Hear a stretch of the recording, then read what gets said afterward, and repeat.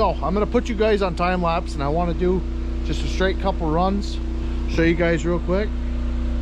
I've got nearly everything out of the wood bunker. Of course, all the friggin' snow on the conveyors in here now, but you can see nothing here. Right back to the back wall. But I meant to do that last time that we did this, but I'll put you guys on time lapse. You guys can see the wood is just coming down.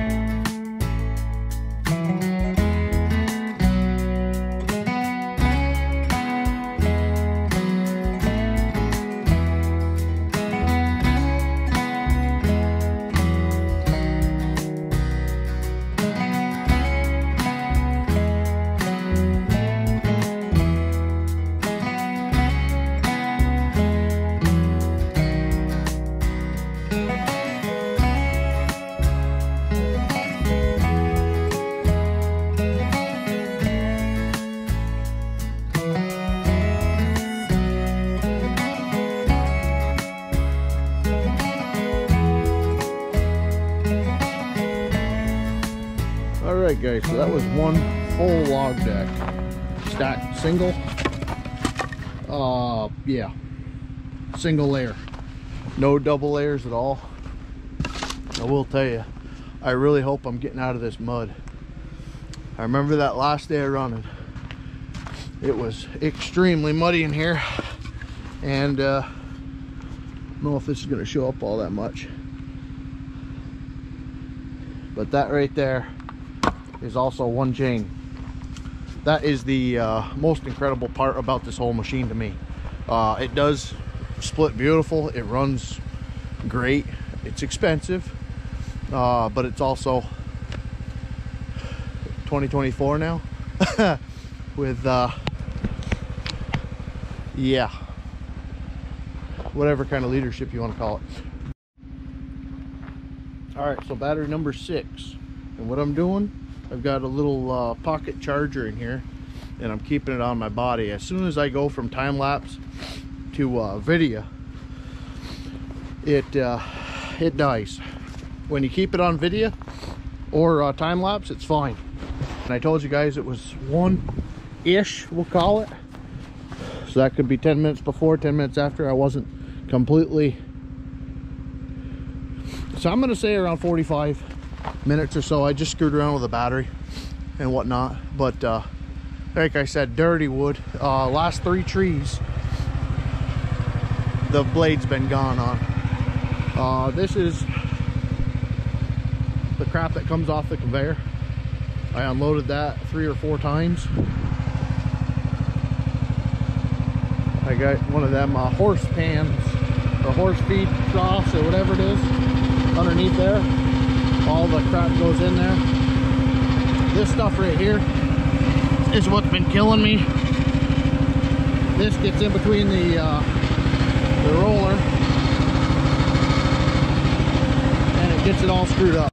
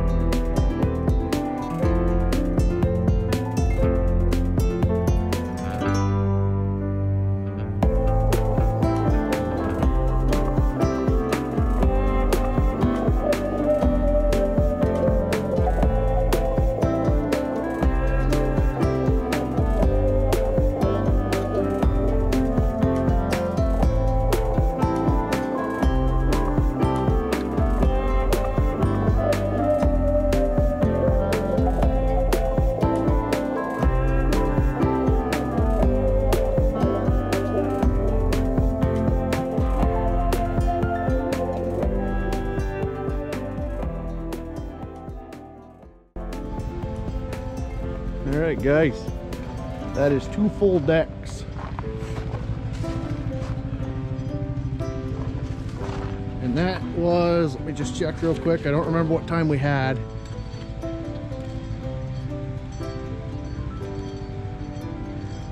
We were at 3 o'clock. So that's, we'll say 2 hours run. Well, the first time was like 40 minutes or so, but we'll just call it 2. And then half hour with the tractor. That's the longest part of it, honestly, dealing with these 16 footers. I'll show you guys the waste. So this right here is all sawdust. This pile, I got to get my tractor back here. Unfortunately, I pushed everything up to it, so I've got to get burning too. I want to get some of these popples out of here. But there's my waste oil, and that's what I'm running in it.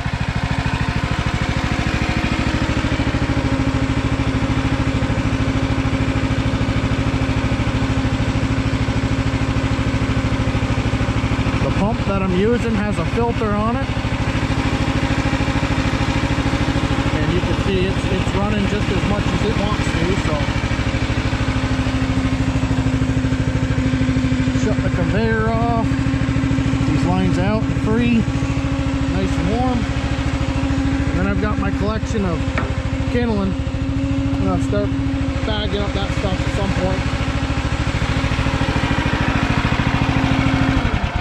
point. But we'll get this thing topped back off of fuel really quickly. Let's see if we can. I don't know how much of this footage I'm gonna use, so I'm just gonna record it all. That way the GoPro battery doesn't die when I want to wrap it up, and we don't have much. So I did have to stop about every cord, maybe a cord and a third is about what I'm getting out of this thing for fuel. Seems hard on fuel, but it's got a lot of things going on.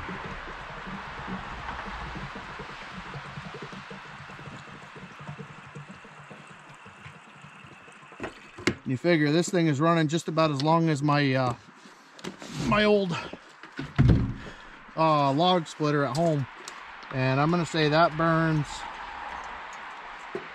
probably a tank of fuel every face cord and a half. But it's a lot slower. Not so much. I don't think it has such a big tank either. What's this chain? Yeah, she can use chain. Okay. So I'm gonna kind of show you guys what I do to wrap up the day here. Like I said, it's only a little bit of run time today. Most of the day was plowing and snow blowing and getting that all fixed, but I've got to get another little keeper for this guy. I got some mechanics wire I can throw at it. Another trick for you guys that have these and have problems with the live deck feeding wise and whatnot, this has been awesome. I'm gonna get a junkier vax. This is my wedge pounder, but if you put this underneath the log and you give it a little bit of a shake on a big, 14-16 inch log. I also did it right here. You can probably see the wear. Yeah, you can kind of see the scrapes here. I put my axe right in here. When it's up against, when the wood is up against the jaws here, and you don't have much room for in between the chain and the jaws, I put my axe right here, and I'm able to wiggle it with this hand and activate the feed on the live deck. And I've been able to get some of them. That's just kind of something new that I just learned. So a couple of struggle logs today, that's for sure. But the bigger ones are the bigger ones. I think the best size is probably around 12 inch. She seems to really like it. I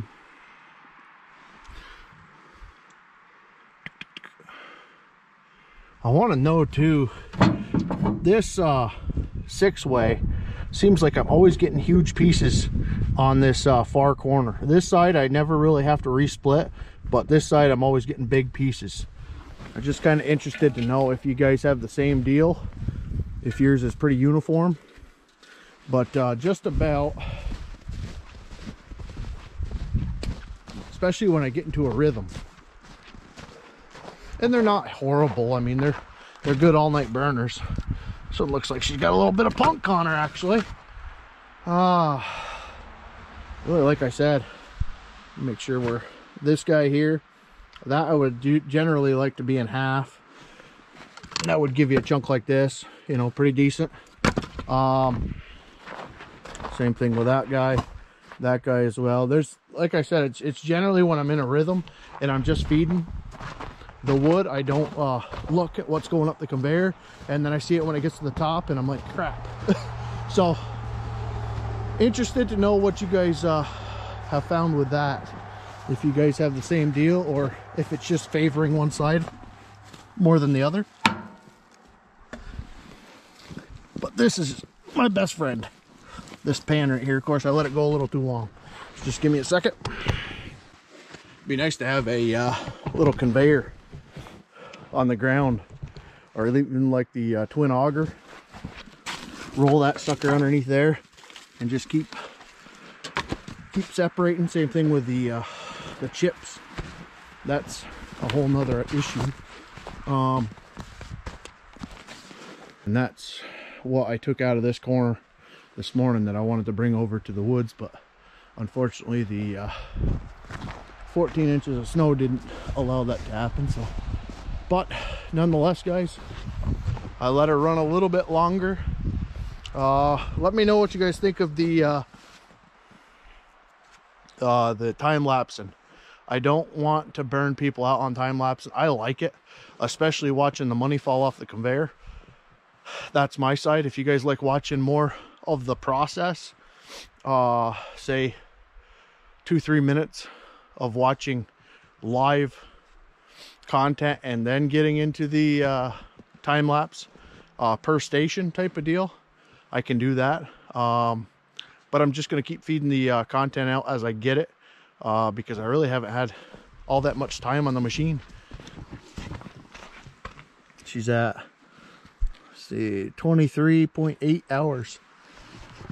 But like I said, at least the first 8-10 hours, or even like today, I had the thing running for probably half hour, 45 minutes, just getting the chains all set, letting it run and warm up. So a lot of idle time. I need to cut back on that a little bit, but we'll get it as we learn. Either way, guys, God bless y'all. Thank you for watching. We'll see you next time.